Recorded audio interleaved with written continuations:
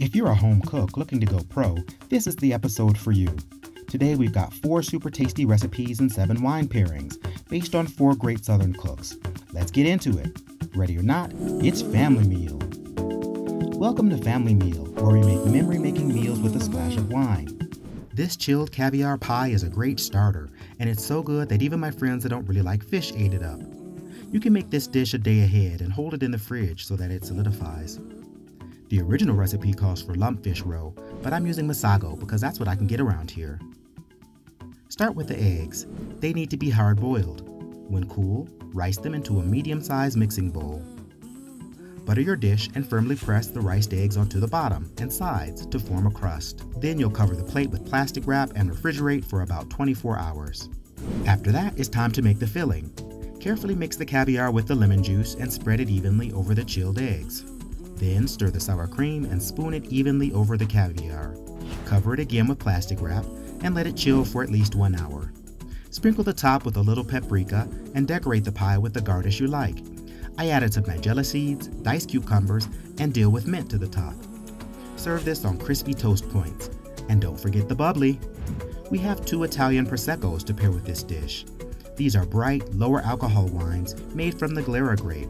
They're both 2018s and from Valdobbiadene, a town in the Veneto region of northern Italy. Our first wine recommendation for this dish is Angelo Bortolan Prosecco. It's nutty and slightly floral. Our second recommendation is Bisol Crede Prosecco Superiore. It's also floral, but has more of a mineral quality. These light wines are great with this creamy dish that tastes of the sea.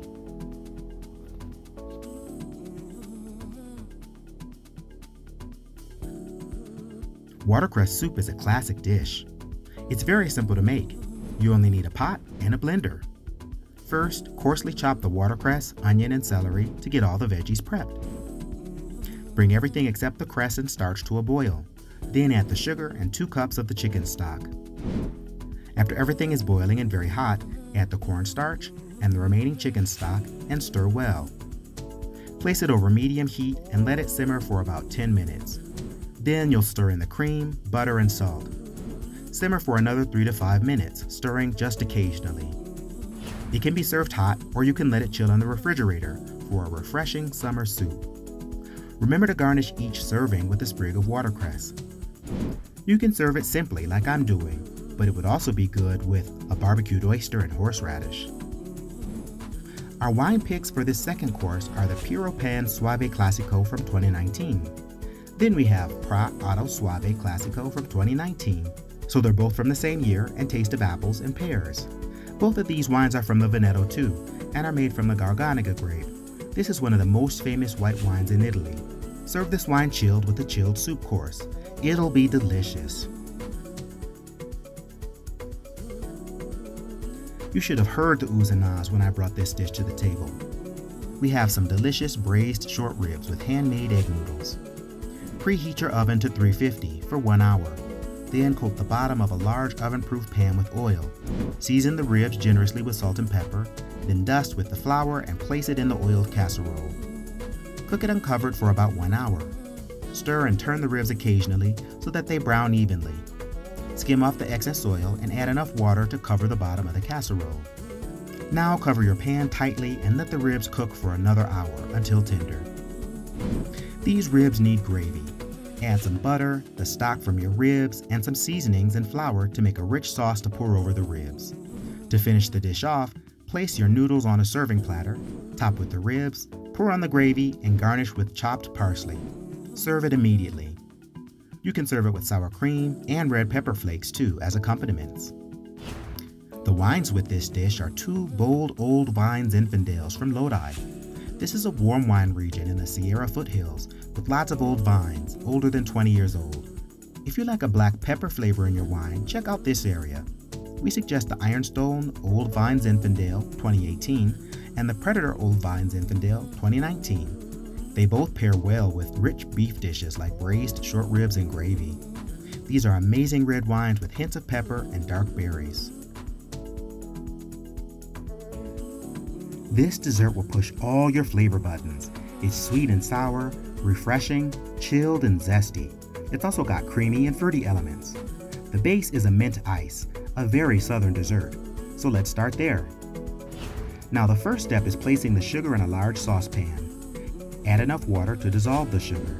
Then you'll cook it over moderate heat until it boils. After a while, it'll get syrupy. Strip the leaves from the mint, wash them, and fold them in a clean cloth. Beat the mint with a hammer or your hand until it's pulpy. Add that to the syrup. Let the mint steep until you get the level of mint flavor you want. That's when you add a bit more water and let the syrup cool. Add lemon juice to the cooled mixture. You don't want to add it while the syrup is hot because that will make the ice less tangy. To dress this dessert up, we're going to add some garnishes: mint leaves, lime zest, perfectly ripe diced peaches, and a drizzle of sweetened condensed milk. Now it's firing on all cylinders. Tokaji is a great dessert wine with stone fruit flavors, so it goes well with peach or apricot desserts. It comes from the Tokaj regions of Hungary and Slovakia. The most common grape in this wine is Ferment, which is where the stone fruit flavors come from. The Tokaji I chose is from Hungary. It's a Royal Tokaji Late Harvest from 2017, a very sweet wine that can be enjoyed alone or with fruity desserts, but always serve it chilled. All 4 of these chefs were working in Georgia in the 80s, and they all learned on the job. None went to culinary school. By the time this book was written, they each had 30 or more years of experience working as pro cooks. Daisy Redman, who inspired the short ribs in this episode, was a caterer. This seems to be one of the most common ways for home cooks to go pro. Milton Williams, whose book I cooked from in August of 2020, went the catering route too. You can see that video here. It's also what Carla Hall did, the famous celebrity chef you might know from Top Chef.